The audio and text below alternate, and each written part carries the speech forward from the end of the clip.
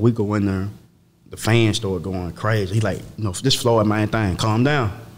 Stop that shit, calm down. So we walking, I'm like, I know this nigga ain't fucking going to pick up this money. What the bodyguards at? Because he normally got bodyguards. Yeah. But Floyd is a different type of nigga. He already had people there. They already there. In position. So when we get there getting the money, he want me to record him getting his money. A fan come out with his phone.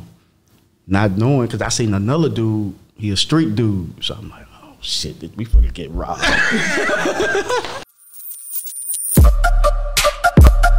Yeah, we on Boss Talk 101. Yeah, we gonna talk. I skip into it, we in Dubai. And I'm gonna talk about the video when people was like, oh man, you look uncomfortable. You ain't telling me over in Dubai? Where we at? Dubai. We in Dubai, man, with the champ, baby. Big things coming, baby. We can't be stopped. No. You got to understand, when he got off the stage where we was at, he was walking with everybody. It's like 500 people coming and swarming to get an interview. Yeah. Here I am with my camera. I don't know if I can record this or not yet. Yeah. So when he seen me, I put my phone down. He stopped everybody and said, what the fuck you doing? I'm like, I didn't know if I could record. Hell yeah, you can fucking record. Yeah. And that's when he was like, they can't stop us. And that's why, because everybody had their lights on me. So everybody was saying like you looked uncomfortable. No, it wasn't like I was looking uncomfortable. I'm just trying to be respectful and see what I can and can't do. Yeah, you trading. You trying to figure this out. That's what you call manners. Yeah, exactly. Man, that's hard. So, but with Floyd, it just say day to day, you know, you with Floyd, you walking around, he don't like pictures like that. I know, because they tell us at the hotels. They do that all the time. I seen the nigga. But we was at the Palm, like she said, we wasn't trying to take pictures, but I seen them checking other niggas about taking pictures. And people will follow him. You just see like a drone of people that's following. He walking and people that's following him. Let me tell you a funny story right quick. So we leave his house. He won like 180,000. We finna go pick that up. Damn. So but you know, he got the drivers. It's just me, him, and 2 of his assistants. So we go in there. The fans started going crazy. He like, you know, this Floyd main thing, calm down. Stop that shit, calm down.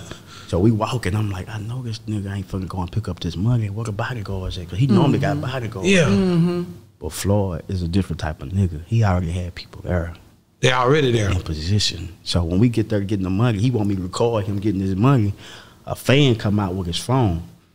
Not knowing, because I seen another dude, he a street dude. So I'm like, shit, we fucking get robbed. Nigga come up and take the phone from old boy, make him delete the video.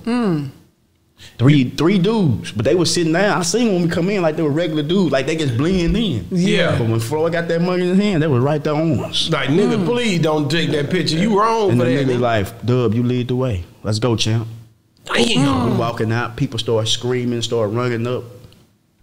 I like the way how he do that, because you don't ever know who he has around him, because the way how they blend in, you don't know. You ain't touching him. You ain't touching him. God, man, God, I love that. That's good stuff, man. For you to be able to be, you know, shown favor like that. I call it favor, because favor ain't fair. Fact. You know, he picked who he want to pick. He could have picked anybody, but he sees something God done showed him in Bubba Dub. And I think that's hard, man. Like it's so many people that got out. You deserve it, nigga. I know you. That's his word. That's his word. Deserve it, that's his word. He tell me, man, you deserve this shit, bro. No, I'm serious. Because I'm watching, and the way you are, man, you ain't did nobody no injustice. You pure with the comedy, and I'm just being real. From my observation, what I see, man, is love. So why not? Because of why how humble you are. He very humble. And you know, when I first realized that you were humble, we meet you and you quiet. You're a very quiet person and stuff like that, very observative. But the part that always touched my soul is the first time we came and watched you perform, and that night when I saw you tear up. Here we go. I can't forget that. I'm sorry, because not everybody. Some people be like, "Yeah, I did that. Everything is on me. I did that. I did it." But the main fact that you teared up, it show how much humility you have and how much love you have for what you do and for your people. Yeah. And that's for me. Some people could see that and not get that from it. No, but that's what I got from it. But you at know the what end I mean? of the day, and it's genuine, so it ain't nothing pre-staged or nothing. You got to understand, man, this is something that, who would think that even me, you know, being where we come from, we would be even put in these situations. Like that's the cold part for me when I see it through him. He younger than me, so I'm like, hell yeah, you know what I might not be able to accomplish. This nigga gonna do it. You know what I'm saying? And, you know, I got like even you and Pure Talk. You know, people just tell me like, bro, you got to embrace this shit. This shit don't happen every day, bro. Real, this shit don't happen like this every day. And Yeah, we on Boss Talk 101. Yeah, we gonna talk.